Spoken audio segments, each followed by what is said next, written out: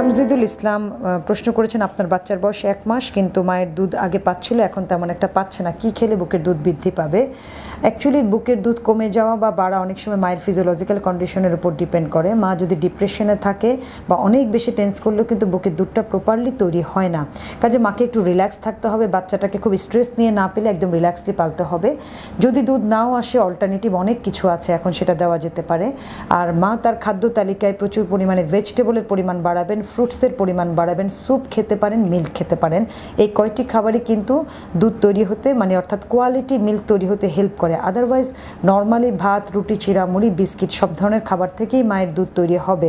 কিন্তু quality milk যদি আপনি বলে থাকেন তাহলে কিন্তু খাদ্য তালিকায় লিফি ভেজিটেবল, লো ফাইবার ভেজিটেবল অর্থাৎ যেগুলো আঁশযুক্ত খাবার, আঁশযুক্ত সবজি এবং কম আঁশযুক্ত সবজি এগুলোকে কিন্তু খাদ্য তালিকায় রাখতে হয়।